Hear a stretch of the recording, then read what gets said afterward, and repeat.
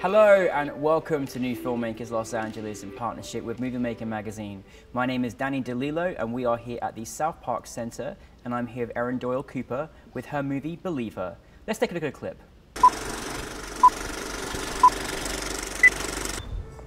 Nice place. Oh, thanks. The bathroom is just like over there.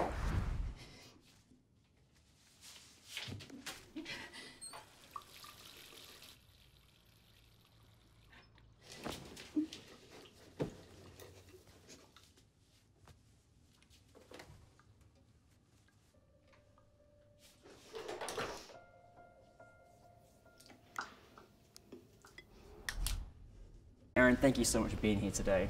No, thank you for having me. Well, thank you for bringing this very, very important film. But for those that haven't seen Believer, tell us the brief synopsis. Yeah, so Believe Her is about what happens when a woman tries to report sexual assault.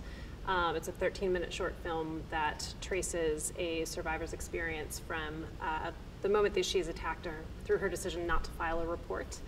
And we see that in spite of the fact that she was very clearly raped, there are a lot of incidents, things that lead the cops, her friends, her family to question her story and ultimately force her to decide to just put a lid on it and suffer in silence. Erin, your film was definitely one of the most important films I think I've ever seen at New Filmmakers Los Angeles. I mean, it was, wonderfully, acted and directed, but the message of the story and what this person goes through felt so realistic to maybe what many women suffer in the fight against something that's happened that's so awful that they're not believed. I don't really want to say this question because it's quite obvious in some respects, but where did the inspiration come from you and say, right, I want to make this project? Yeah, so a few things.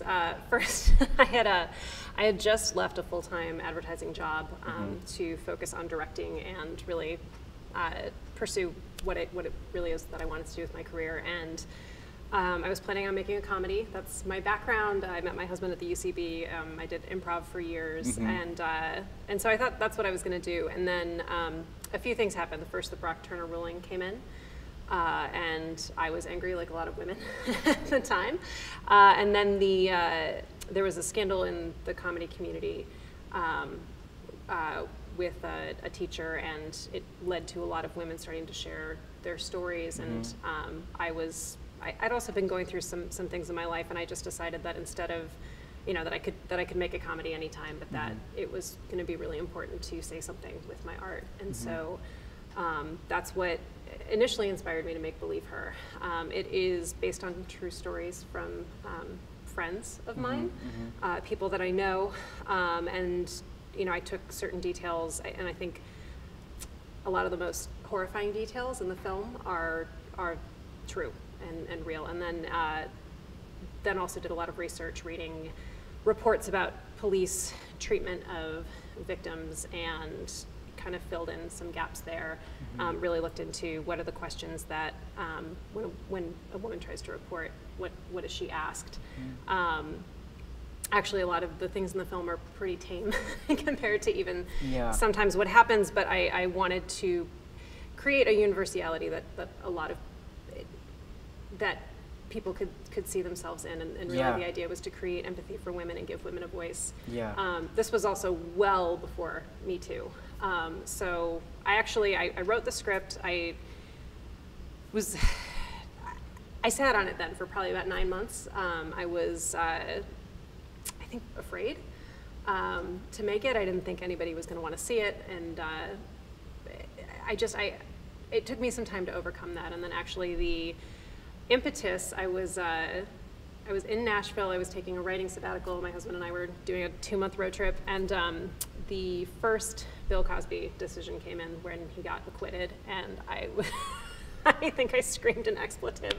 I was just like, I'm making the movie. It's like I'm doing it, and things moved really quickly. And then the Weinstein story broke 2 weeks before we started filming. Oh my goodness. We were like a couple days out from finishing our fundraising campaign, and that happened. And so that was it was wild shooting. It was October 2017. We shot in Brooklyn. with an all-female crew, which is another whole thing to talk about. But yeah, it was wild, and I think it was amazing to be lifted up by so many other women as all of these reports were coming out, and women were finally feeling, women and men, because this is not just a women's issue, were coming forward and sharing their stories, and it was just incredible timing, and I think also gave me a lot of courage as a filmmaker to put this out there. I mean, there's no better time. Sadly, it's come till this ultimation of a point where we're now only really acknowledging what people are really going through, which is a real sad fact anyway. Yeah. But I think the way that, you know, you just felt that her character, it's many people, real people, human people around the world that are going through this experience. Yeah. And I think it was so beautifully, you know, executed. Your cast were just, I mean, firstly, it's very difficult to have someone to take on a role like that, to lead a role like that, and because it's very emotional, and probably also very emotional for the guy to have to take on a role like that as well, because you know, this is very difficult. So how was that process for you? Yeah. So first of all, I mean, Allison Tolman is just one of the most incredibly talented working actors. It just that we have as and she was, I mean, just. She spoiled me. She ruined me for the rest of my life, because she, not only was she just such an incredible talent, but just such a lovely person on set. And I think this this could have been just an excruciating shoot, but she and Ryan Welsh, who played the rapist, they really had such a great rapport, and were able to like joke in between takes. We actually shot the assault first because I wanted them to be able to have that to draw on for the rest of the film, but then also just like, let's get the worst thing out of the way, and then we can, you know, deal with the rest of it. So they had a great rapport. There was so much trust, and we talked a lot as well, even after, about having only women on the crew. It was shooting the assault. It was need to be there only. So it was just a few women in the room, even monitors, like nobody who didn't have to see the monitor was looking at it. So it was a very safe environment for them, to be able to go to that really dark place. And you know, I don't want to say it was a positive experience, because it's an excruciating thing. I know exactly what you're trying to do, and that's I'm so glad you did that. It's amazing for you to do that and really recognize how important that is. I mean, I thought about I'm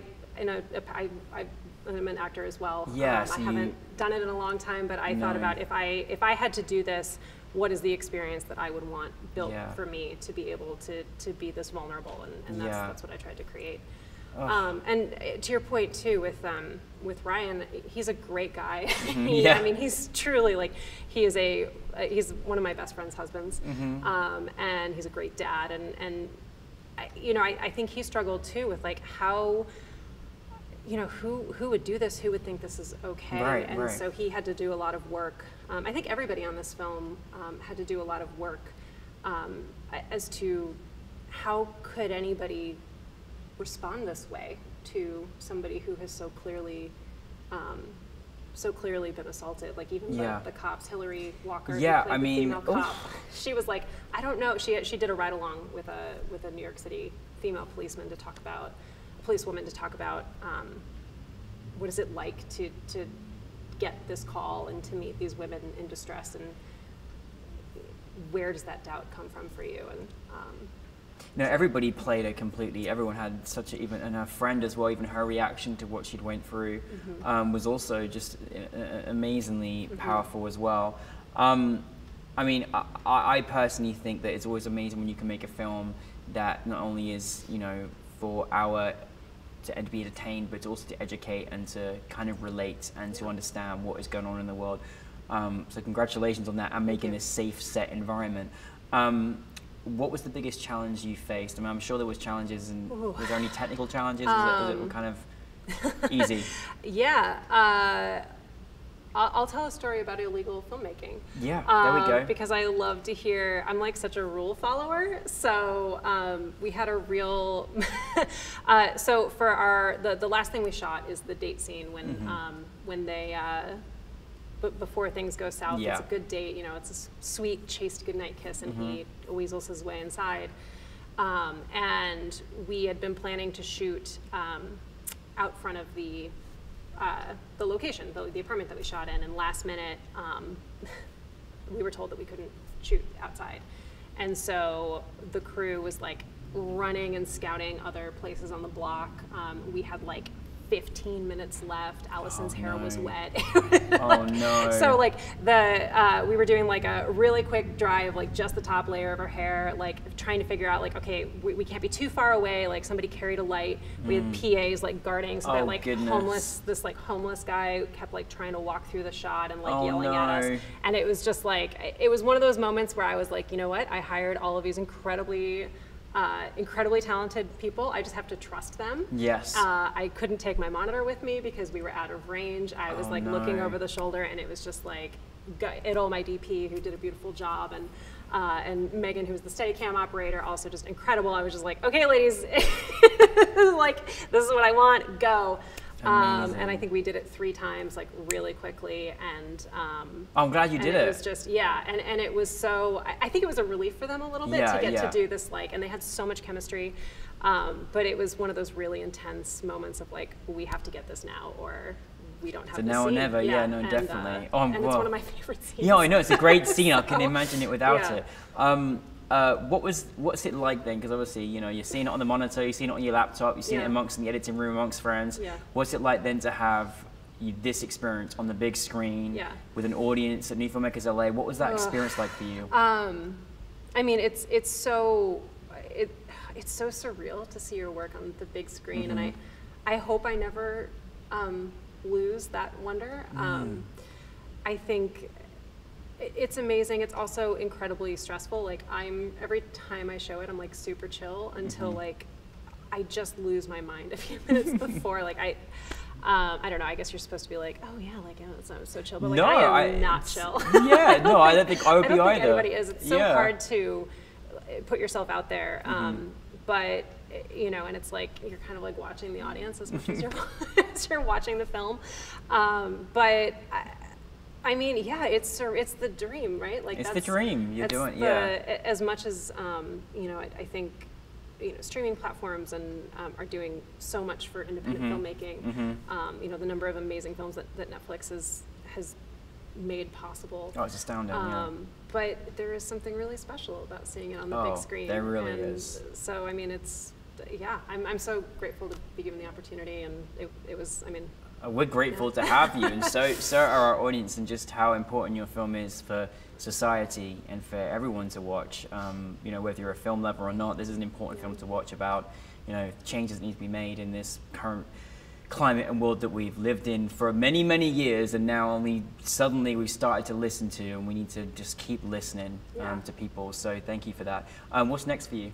So I have two. So the next short that I'm working on, I wrote because I want to blow up a car. Oh, it's on the bucket list of like, list. So it's a comedy. I'm gonna make that comedy. Love it. I love it. Kind of a dark comedy. And yeah, I was talking to my friend who produced Believe Her, and we were like, you know, what do we really want to do? And you know, I think I love action. I love genre, and I think, you know, especially as a female, no one's just going to be like, oh, here's an action film. So I was like, I want to do, like, I have to make what I want to do to prove that I can do it. And so I'm finalizing that script and starting to look for funding. And then the other, and I love music as well. That's my other great passion. So I have a lot of scripts about musicians. So this is about a grunge band in 1994. Oh, awesome. So it should be a lot of fun. And then I'm also working on a Western, because that's my other dream, is to make a female-driven Western. So I'm working on the feature for that, and may end up taking an excerpt and making a short. So those are kind of the two projects I'm working on right now. Oh, I love it. I love you just doing all the things you want to do and the types of things that you want to do as well. It's the only way that no one's going to give it to you, so. No, I mean, honestly, I'd say I was going to, usually one thing I ask is, you know, do you have any piece of advice? But I think you already sharing, hey, just go and do it, Yeah. you know, and you're making it happen. It's so and I love your work, and I just can't wait to Thank you. see much more of it. But thank you for giving us Believer, and it really is a film that you have to watch because you know it's you know, it changes society and everything of how we see and what we do need to improve in this world that we live in as well. So thank you very much. Thank you. Thank you, Erin, everybody.